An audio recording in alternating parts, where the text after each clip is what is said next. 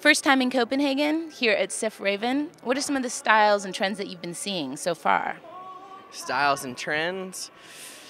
I think you're looking at them right behind me. I think tailor-made daily wear is definitely a trend, coming out of just the typical monochromatic thing that was definitely a trend.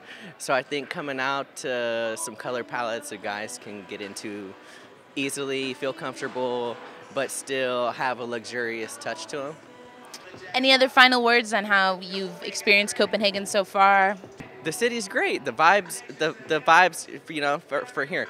A trend, I'll give you a trend word. The city's on fleek right now. The city's fleeking.